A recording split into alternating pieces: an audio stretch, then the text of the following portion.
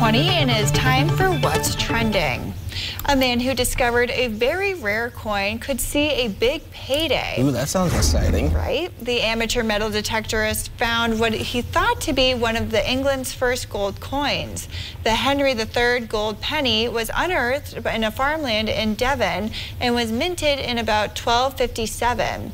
It's one of the only 8 such coins known to exist, and many of which are in museums.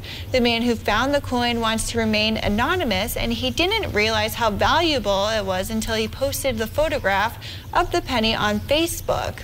It was spotted by an expert who was in disbelief at the find, and the pre-sale estimate by British auctioneer Spink & Son in London is around £400,000 or $546,000. Now that is pretty nifty to find a coin that old and in such good condition, and to only have 8 in the world, like, that is pretty awesome. That is impressive, to say the least. I mean, it's kind of hard to sometimes find historical documents like that anymore, and it's cool to see that penny there. I mean, that's how old it is, and just judging from the pictures, it looks like it's in pretty decent condition too. And it was found on farmland, so that's pretty cool. I wonder if he's like a metal detectorist that does it all the time, or it was just like, oh, I'm just gonna go out for like a walk and just like find it. Because you know how like they advertise metal detectors, like you can lose weight by doing metal detecting and stuff. But like I've always wanted one, so I'm kind of a little jealous. Yeah, that is really cool. You never know what you're gonna find in the ground. I mean, it could be as simple as a water pipe, or it could be something as water pipe. I mean, well, or whatever something metal. Something metal. Excuse me. Or a Coke can or something. I'm just trying to come up with something that you know it could pick up there. But yeah, or something as expensive or valuable as that penny right there. And I'm almost wondering if the person that did it probably doesn't do it very often, because I mean, if he wants to remain anonymous, that could also probably be like, hey, don't want people going after me and everything. Yeah.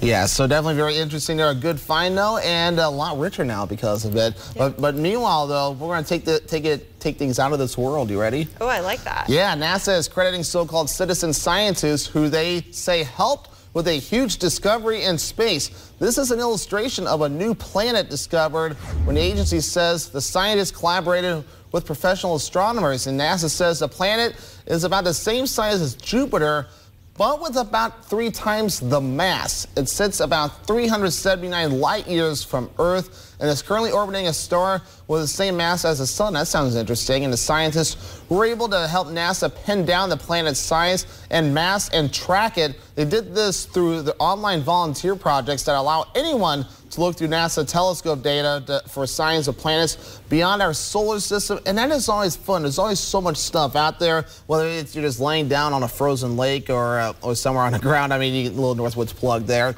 To look at the sky and to see the moon or all the stars out there, which you think about those stars, those are kind of like a sun for us, but so many like light years away, though. It's kind of crazy to just grasp that, isn't it? Yeah, especially when it said it was 3 times more dense.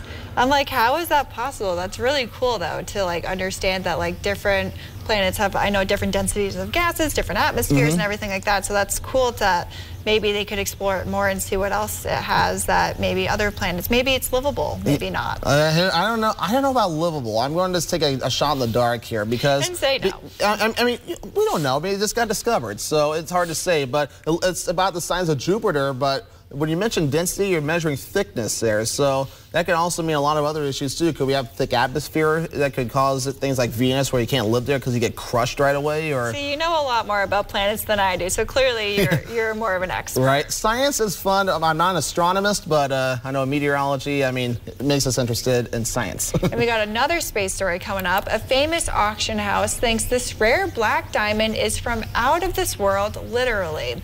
Monday, Sotheby's unveiled this fancy black diamond called the Enigma as part of its luxury sales series. The gem's origin is a mystery, but officials believe it was either created after a meteoric, how do you say that? Meteoric. Meteoric, I'm guessing. Day 2 of not being able to pronounce. Impact from another diamond-bearing asteroid that collided with Earth. The diamond is 555.5 carats and was listed as the world's largest cut diamond in the 2006 Guinness Book of World Records. Bidding starts next month. That is, I've never seen anything. I've seen the Hope Diamond when I went to DC, which is pretty large, but I've never seen anything quite that that size. That's incredible. That is very impressive, though, and it's very interesting, and especially that one word, meteoric. I don't think I've heard that word yet. So. I know meteor. I can say that. Yeah, when you say meteor. Meteor. Yeah. Yep. But meteoric is kind of a tricky word to say, but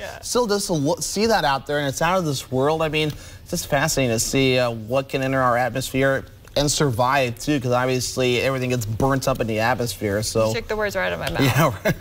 Yeah, I guess I'm just good at that this morning. Yeah, you are.